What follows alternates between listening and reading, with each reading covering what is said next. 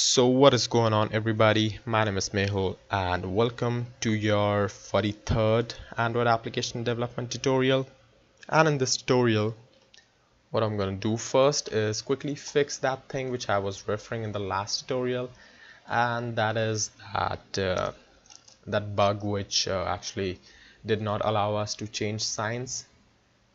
So what I'm going to do is actually say Boolean just num pressed and set it to false, right? So now we can play around with this boolean, and inside my number pressed I'm gonna say that this just num pressed is true, and inside my operation I'm gonna say that this just num pressed is false, right? So what advantage does it give us? Well, it tells us that in this call, in this function, I can actually check whether just num pressed is true or false. And if it is false, that means that the user is trying to switch the signs without actually pressing any other number. So addition and subtraction works fine, but there's some sort of problem with multiplication and division. So we are gonna need to implement the condition in these two only. So what I'm gonna do is say to multiplication first that if just number pressed is true, that means that the user has actually pressed some numbers between the pressing two signs.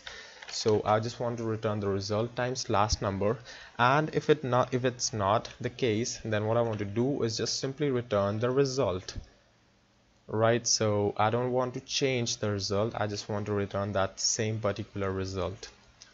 Okay, so now what I want to do is implement the same thing with this thing, but make sure to change the sign to division and return result. And okay, so now let's just see how it looks like. And let it build.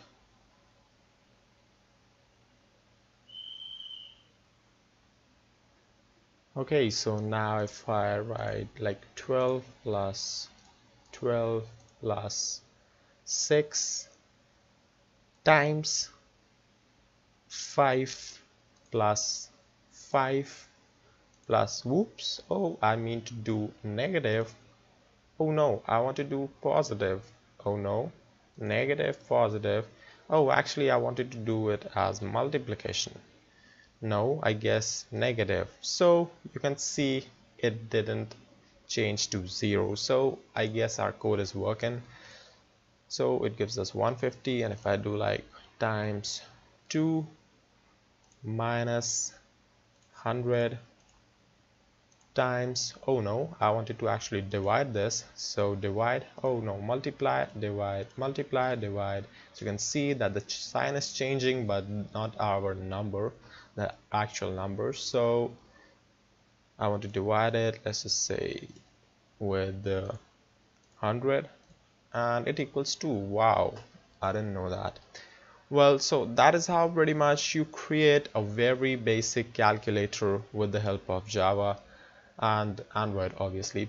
So this is sort of a GUI calculator with not so boring interface like just two text fields. You can just actually do multiple calculations, but obviously better calculators are more complicated and include more operations, and actually they have the best ones have like brackets and even exponentials and whatnot. So you can just do anything if you just get the basics right in your calculator, like how the numbers are updating, and you can just implement this square root function yourself, I think so, because it's just just another thing. You can just make sure you can just write here if op equals square root, then return math dot square root, and then use any other function if you want to, or you can just calculate it on the fly. But actually I would just recommend you to make use of inbuilt function for square root because it's not easy. Well, anyways, you can just do that, And yeah, so every other button works except this one, so you can just do it as an assignment.